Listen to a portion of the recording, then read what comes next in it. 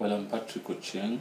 I work at Ujamaa Center, which is a non-governmental organization in Mombasa that has been around for the last 20 years.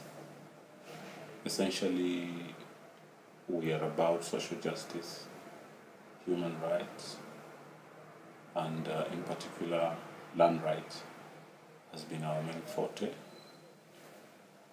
since we started way back in 2000. As a person, I like being referred to as an activist because that's what I do daily. I started doing human rights work here in Nairobi, and I was engaged with human rights and constitutional change for quite some time before I moved to Mombasa.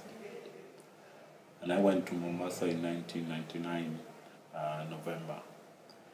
Then there was a project on urban governance that was being done by a former mayor who had resigned from mayorship, but he was still very concerned with the state of the city, the environment of the city, the planning, generally the outlook of life and the standards of living there. So I was invited to help implement this project.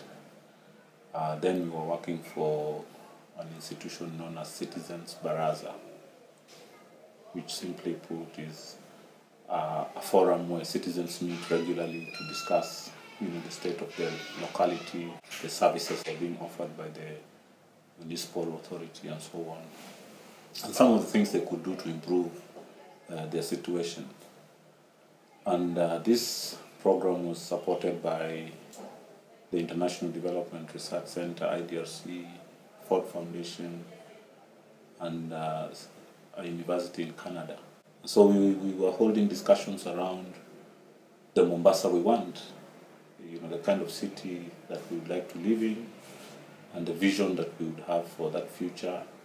And a lot of that was inspired by the discussions of the UN, if you remember, what was called Agenda 21.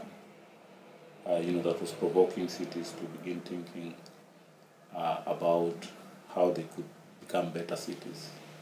So in a sense, me who was doing human rights, I found myself doing a lot of urban governance stuff and what really it takes to manage a city, and the whole challenge of garbage, roads and housing, and a whole lot of things that a lot of us in the non-state sector, sometimes don't interact with unless you're in the sector that does this.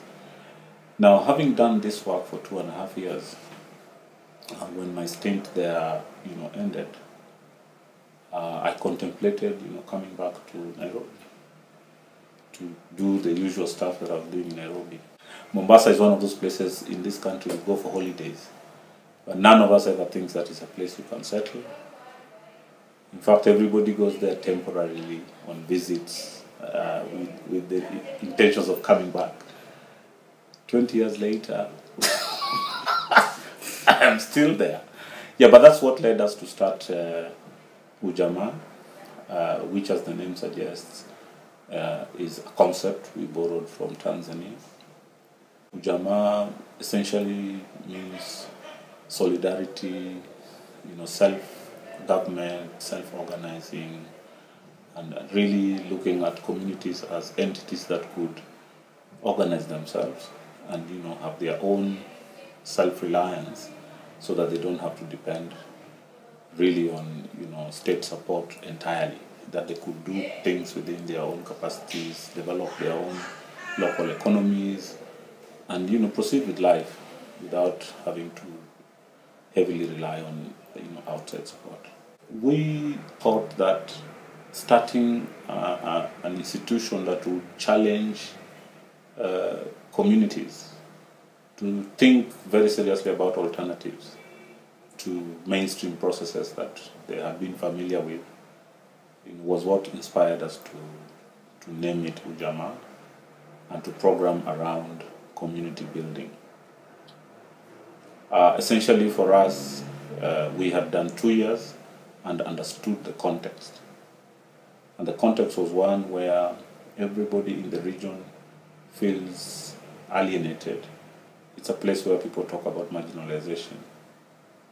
And in fact, the challenges that you see in the coast are not the kind of challenges you find in the rest of the country. So we thought we need to do something very fundamental if we were to change the circumstances there. And so even naming the institution was important, so that it could be something that could inspire and interest people to want to have the curiosity to find out what does this institution do. And so each time people were curious, we found constituency, and therefore, in a sense, our intentions beginning to concretize. So what we decided to do was to then begin a very in-depth understanding of what really were the issues